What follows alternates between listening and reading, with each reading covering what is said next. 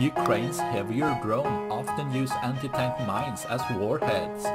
having multiple advantages due to the larger explosive material at 7.5 kilograms. Here a Ukrainian drone with night vision could target multiple Russian infantry at different positions, making the drone to target clusters of troops multiple times